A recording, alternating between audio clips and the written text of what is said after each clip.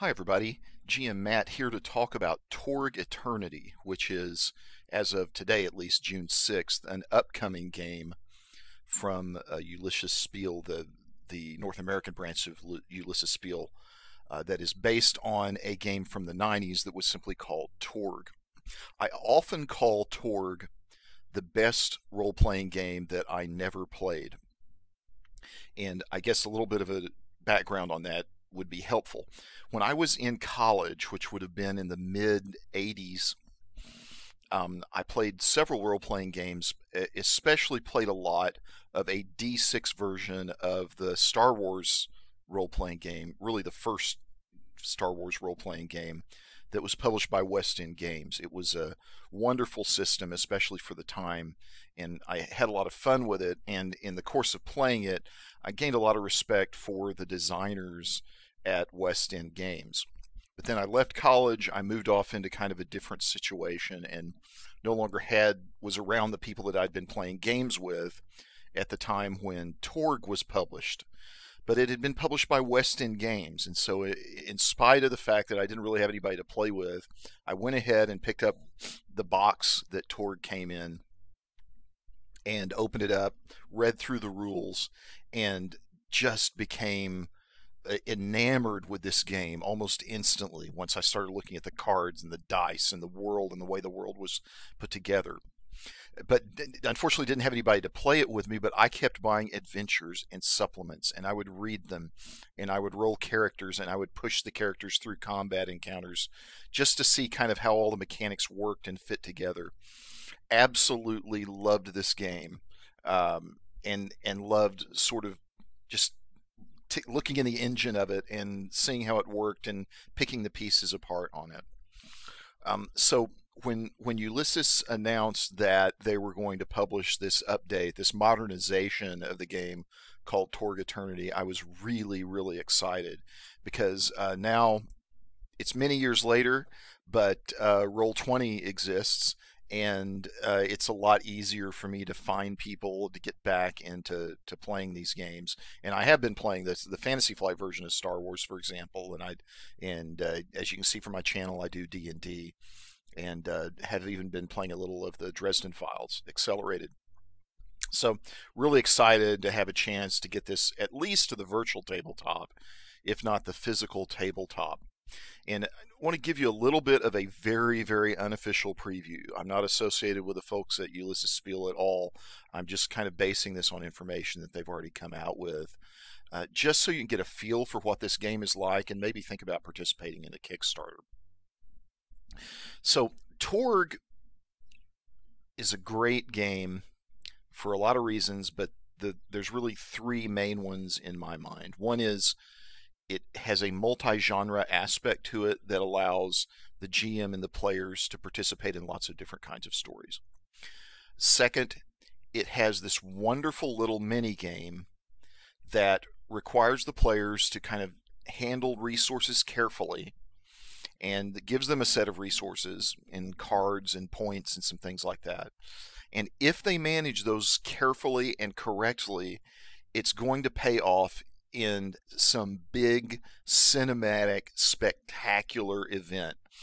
People often call Torg a cinematic game, and I think it gets the flavor of cinema down better than just about anything else that I've seen over the years.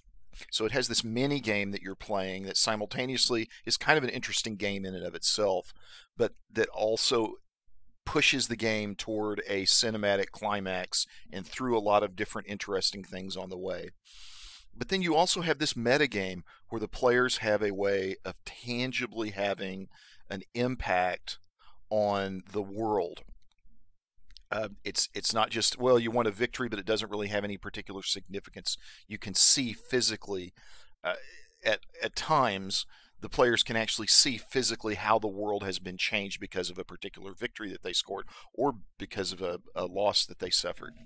And I'll get into that in a little bit more detail as we kind of work through this. But first, the general premise of the game. This is a map that I drew up for a kind of an introductory game to Torg. Torg has a somewhat elaborate mythos that surrounds it. I'm not going to get into all of the details of that, but the essence of it is this: the Earth is kind of this prime plum that can be picked for this kind of energy that people in other realities are interested in. This game assumes that not every reality functions exactly under the same laws and rules as our own, and that all of these different kind of fantastical realities that we imagine in literature and film and in all of these other art forms, that these realities actually do exist. And um, and Earth is kind of a prime place to kind of go in and pick and pull that energy out if you're a part of one of these other worlds. And so you have all of these other different types of reality. You have a horror reality. You have a primitive reality filled with dinosaurs and lizard men and lost world kind of stuff.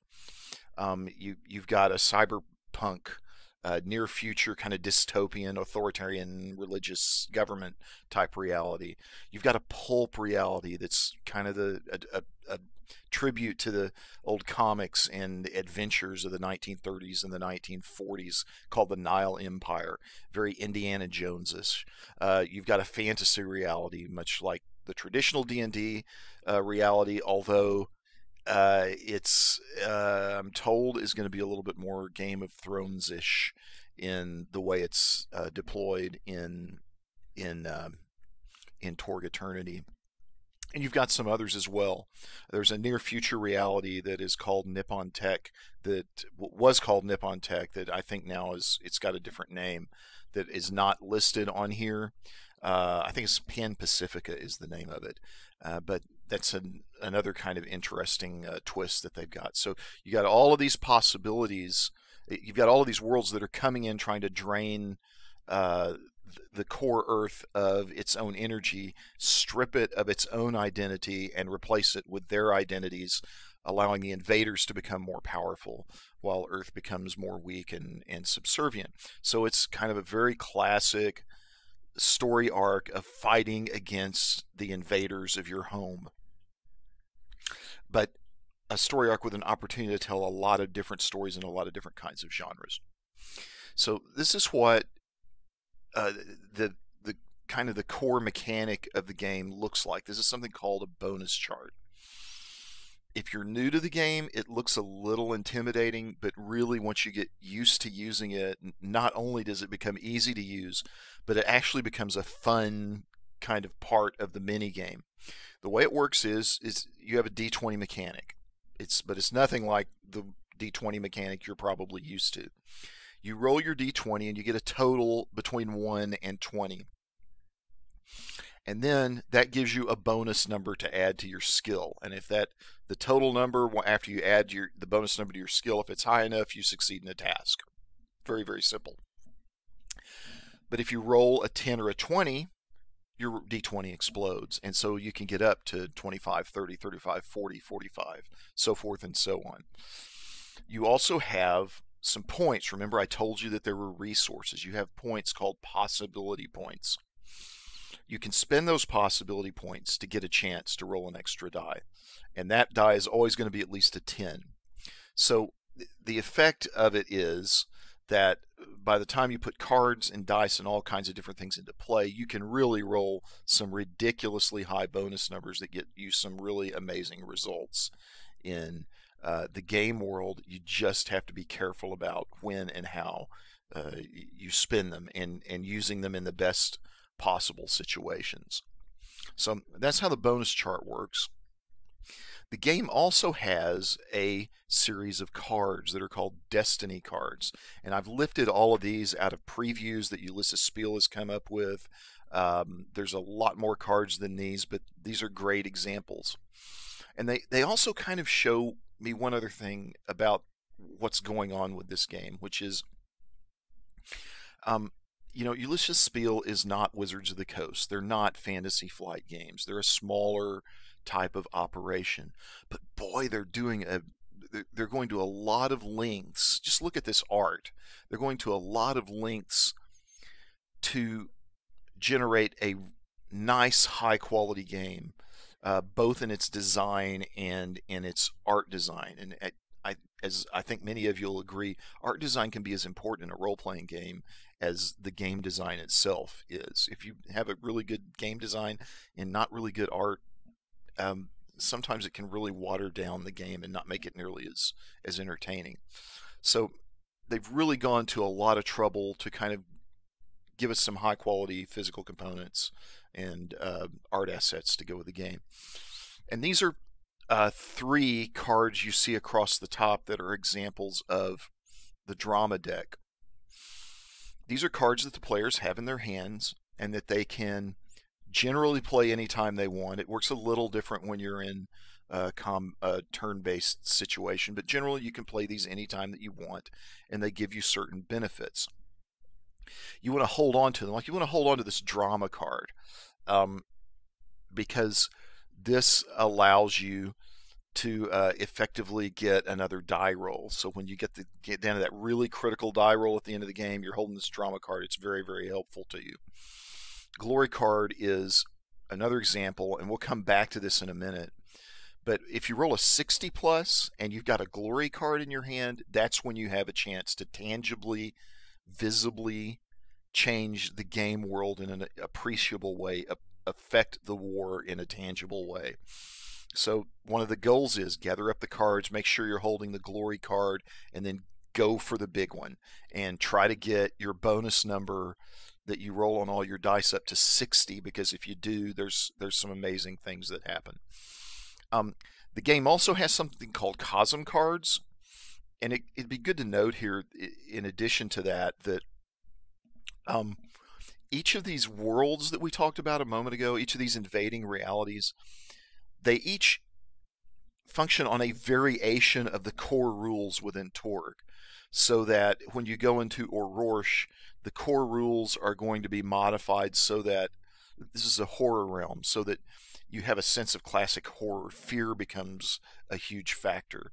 The idea of overwhelming evil and foreboding becomes a factor that works its way mechanically into the rules there. Same way in the pulp Nile Empire, action and adventure becomes something that's a lot more important in Nile Empire. And so here, this is a card that appears to be from the Living Land, which is kind of the lost world.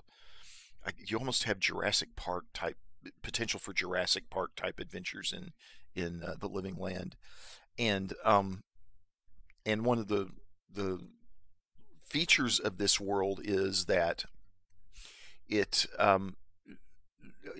better to attack than defend. You don't want to be defensive. You want to be very instinctive and very aggressive, because that's the kind of world this is, where everything is very raw and aggressive in the way it behaves. And so this card encourages that. Each player is going to hold a Cosm card, and they can play that Cosm card at any time they want unless they're in turn-based combat. And that Cosm card both gives them possibilities that they can spend on rolls, but also constrains the players so that it's not really to their benefit to defend in a combat situation, to actively defend. You want to be aggressive in that situation, because that's how things are supposed to work.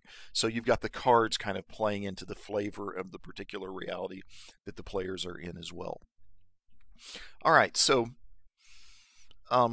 you also have one other kind of card in the game that I think they're calling in this, the ones we talked about before were called Destiny cards. These are called drama cards because they're designed to add drama. Now, drama cards generally are used in a turn-based type situation. It may be combat, it could be a chase. Sometimes you just have something called dramatic skill resolution that isn't a combat or a chase, but there's still some turn-based aspects to it. And the card has several features to it. One is at the top, it has kind of some inspirational text that the GM might use to help set the scene for this particular round. By the way, you flip over one of these at the beginning of each round. So this some inspirational text to help the GM at the top. And then toward the bottom, you see there's two different initiative orders that are set.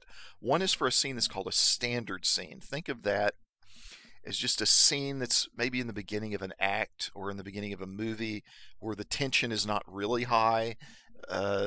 there's not a lot that's at stake quite yet.